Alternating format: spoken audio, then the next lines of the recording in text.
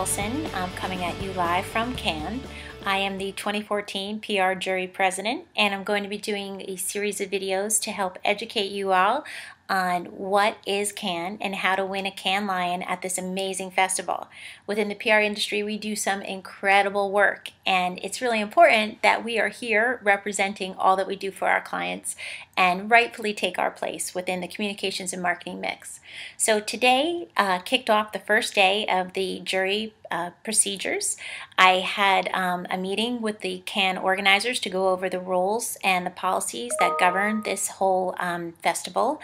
And then we had a reception with all the PR jury representing a variety of countries.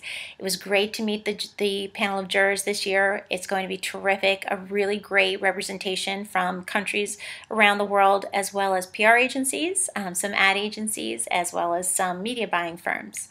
And although I'm not allowed to share with you specifics about the entries that we are judging, I can give you some general findings, some observations, and how the whole jury process works behind the scenes.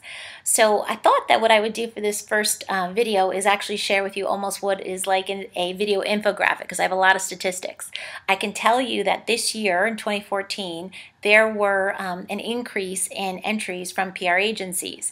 In the past, it was pretty much 70% ad agencies, 30% PR firms, and what the organizers feel is that this year it may be more of a 60-40 split.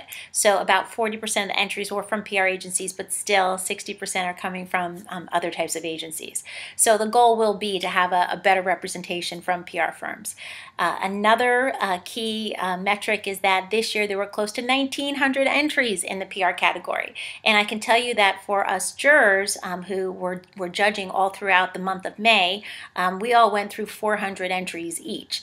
And it was quite an undertaking, but really exciting stuff. Some of the digital work is absolutely amazing. But I can tell you, as one juror, I logged my time, and before actually getting here at Cannes, I spent 29 hours and 45 minutes going through entries.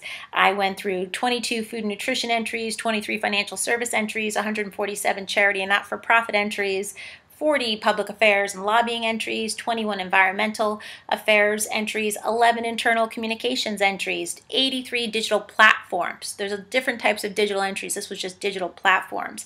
And 47 influencer entries. What I found was that the entries with the human element really stood out the most. In the story they were telling, there was always this essence of like what it meant for the human element.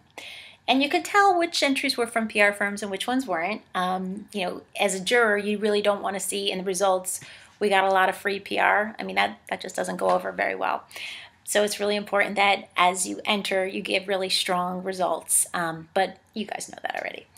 And I have to say that I sat through the entries, and it really was an amazing process in that I found myself, you know, dancing to the music of some of the entries, actually crying because the emotion evoked from the entry was so powerful. It's really incredible. I think that we're going to see some really astounding winners based on the work that I've seen so far this year, and it should be a great process. So I will come back to you again throughout the week with some more observations from the next couple of days of judging. The next 3 days is when the jury is working on the short list, and one of the goals as an agency that has contributed an entry is that you want to be on that short list. The short list gets recognized, and if you're on the short list, that means that you are a contender for either a bronze, silver, or gold lion, or the big Grand Prix winner. And for those of you who are not familiar with how Cannes works, the Grand Prix winner is the best of the best, so it's like the best of show.